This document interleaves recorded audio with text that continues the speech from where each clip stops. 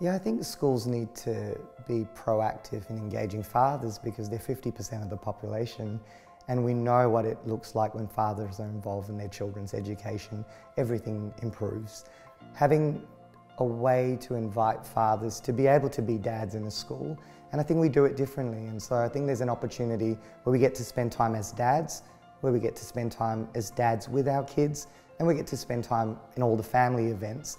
And I think when we are able to do that, we grow the father engagement and involvement in the school.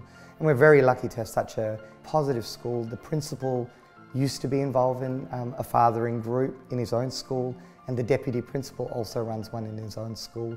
So it's a really wonderful opportunity where mothers and fathers can come together and bring out what we all want best, which is for our children.